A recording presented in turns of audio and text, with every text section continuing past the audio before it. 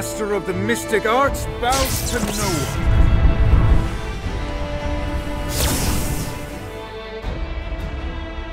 Let the magic consume you. As the Sorcerer Supreme, Doctor Strange uses his mastery of the mystic arts to call upon spells that blast his foes from afar. Spell of the Shanti!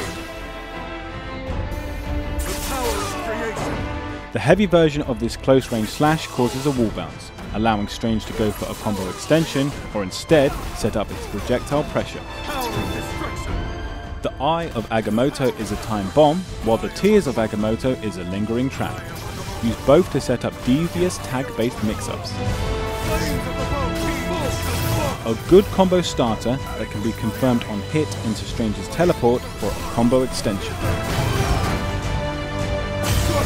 This can be used as both a combo extender and a means to punish a mistake from anywhere on the screen.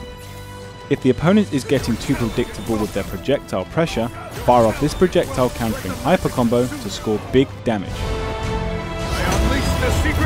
We're not entirely sure what the Crimson Bands of Sitorak are, but they certainly cause a lot of damage.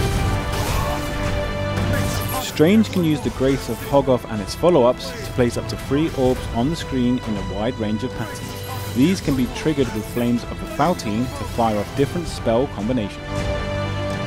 So, you want to give this character a try?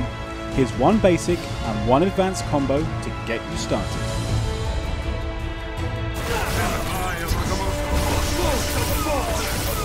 Sorcerer Supreme!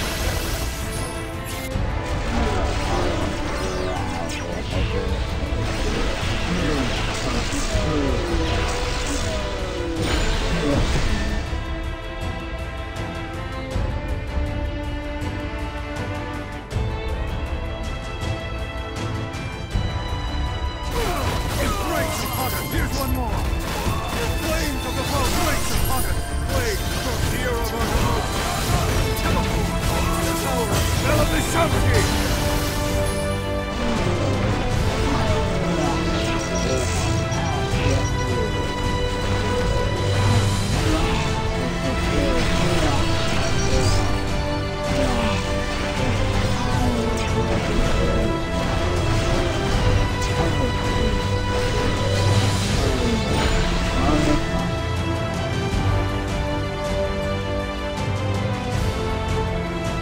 The Reality Stone's Infinity Surge helps Doctor Strange's keep-away game.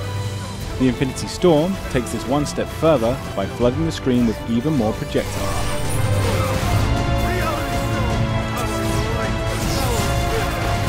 I summon all my power!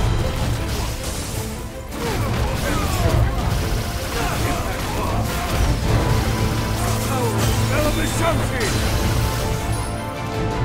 Thanks for watching this tutorial video for Marvel vs. Capcom Infinite.